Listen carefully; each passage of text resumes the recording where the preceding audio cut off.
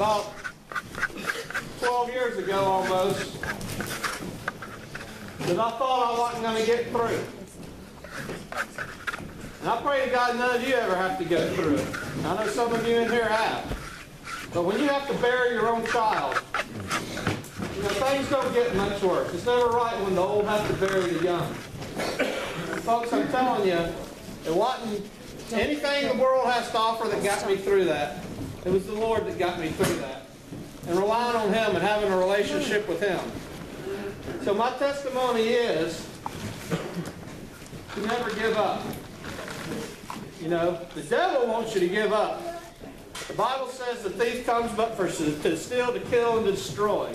Jesus said, I came, you might have life and have it more abundantly. That's my testimony. Is I find abundant life through serving Jesus Christ.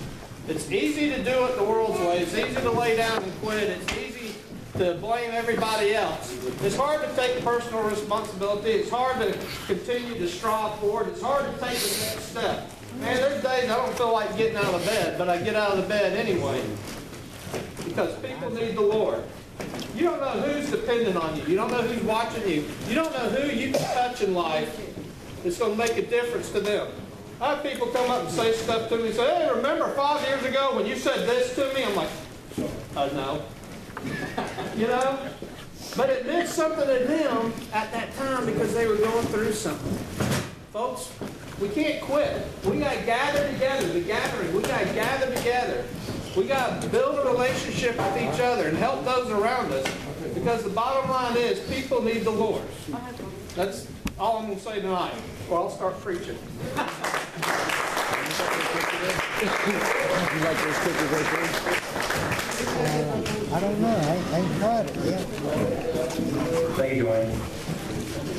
Is there anybody else that would like to share some testimonies? Is there anybody else that has a story they'd like to share? We've got 2 left. Anybody want them? We've had a lot of powerful stories that people have related to me just in confidence. So if there's anything, would you like to share something? Sure. Yeah. I'm sure. Why don't you give us like a, I don't know, 5, 6, 7 minute response? Yeah. Thank you. Hey, my name's Ben Mullihan. Hey, I was born here and left for a while. Joined the military, came back to take care of my dad, and then he died, and then now I'm taking care of my mom. And I'm divorced, and got a daughter. 15, and you know, I'm not around my kid a lot. And if there's something that's really weighs on my heart a lot is the children, what we're really leading them with. And if I could have done a better job if I could go back and change things, you know, sometimes God's plan for us is a lot deeper than what we see. And you know, we might not be following God's plan too. And there was a time when I played music most of my life. I went astray and was playing rock music out in clubs and everything else, and getting drugged up like everybody else. And, so I had to go learn through that process and how big of a waste something like that was. Sometimes, you know, with our kids, you got to let them burn their hand a little. And you know, and I was also thinking, you know, something that I think a lot about lately is us adults. I think we're just so smart and got everything together, and that we're just really just big kids, you know. And we still haven't grown up yet, and there's still so much, you know, that God has in store for us to learn, and you're never going to stop learning. And if you're really starving for God, you're definitely not going to stop learning because there's just too much. You know. And you know, I appreciate the brother's statement about making the biggest thing a personal relationship with Jesus Christ. Jesus is the only way, and people need to understand that through Him we can do nothing. That He is the Word, and that the Word actually created, along with God, because He is God. And that Jesus Christ is, just as much to be respected as when we think of God the Father, if not more, because God kind of had to prove to us, we were making blood sacrifices all the time in the past, that there was no sacrifice, that you couldn't give something back that belonged to God anyway. It didn't make sense. So he had to send himself down, basically, and take a punishing for our stupidity, basically. And,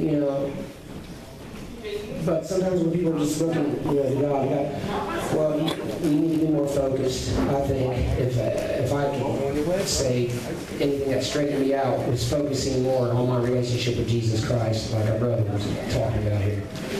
And that's, maybe I'll get a chance to give you a better presentation and give you a little bit more of my life.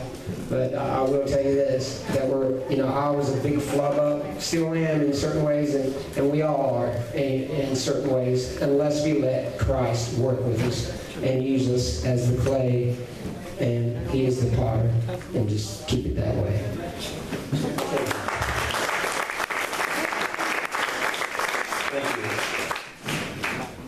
Oh, we got this is our youngest members in the back. And what are their names? Landon and Sander, and they are how old? But don't ask me which one. Oh my gosh, they're beautiful. I guess you don't say a boy is beautiful, but they are beautiful. You can say that now, they get older, not so much. Huh? 6 to 9 months old. Yeah, that's right. I think we're going to wrap it up. I want to thank you guys first and foremost for coming out tonight. Again, thank you those who served us this evening. If anybody has interest in starting a new Bible study, I'm going to be right over here. Come over and talk to me. We'll get a list if you have an interest. Also, if anybody has interest in learning more about how to become a minister, where you minister to others in various capacities.